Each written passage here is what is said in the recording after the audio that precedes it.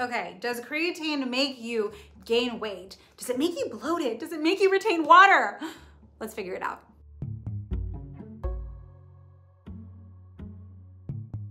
Hey everyone, and welcome back to the channel.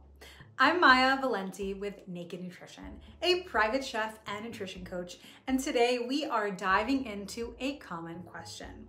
Does creatine make you bloated? Creatine is one of the most researched and widely used supplements, especially for those looking to improve athletic performance and build some muscle. But for some, it comes with concerns about bloating and water retention. In this video, we'll break down what creatine bloating is and why it happens, and how you can avoid it, so you can reap the benefits without any discomfort. What is creatine bloating? Well, first, let's talk about what creatine actually is. Creatine is a naturally occurring compound made from amino acids and stored in our muscles.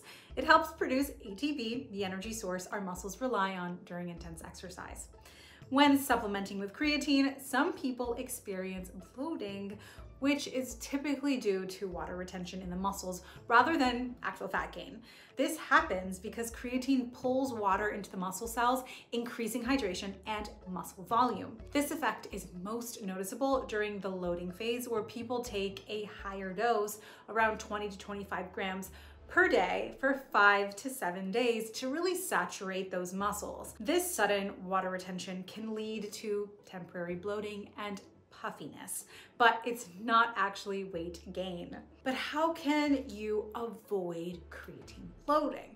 Well, if you're worried about bloating, here are some simple ways to minimize or even prevent it. Number 1, skip that loading phase, and instead of taking high doses initially, just stick to 3 to 5 grams per day. This method still provides the same benefits without causing any excess water retention. 2, choose the right form of creatine.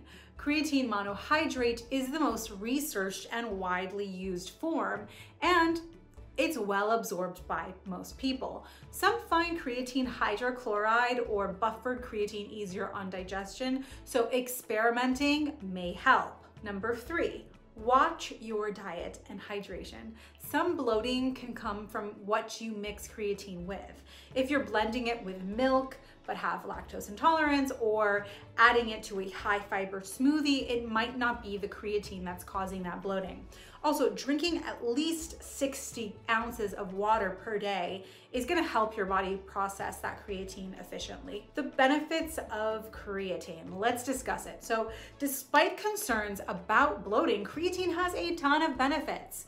For one, it's going to improve strength and endurance, and it boosts that ATP production, giving your muscles more energy for workouts. Number 2, it supports muscle growth and recovery, and it helps increase lean muscle mass, and it speeds up post-workout recovery. And 3, it may enhance cognitive function. Some studies suggest that creatine can improve memory, focus, brain function, especially in individuals with lower natural creatine levels. Here are my final thoughts. Should you take creatine? Well, the bottom line is creatine is safe and it's effective for most people. If you're experiencing bloating, it's likely due to some water retention, and skipping that loading phase can help prevent it.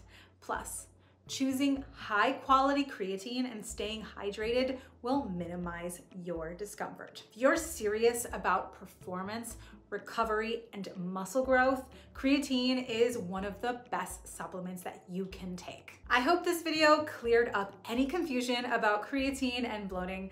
Let me know in the comments.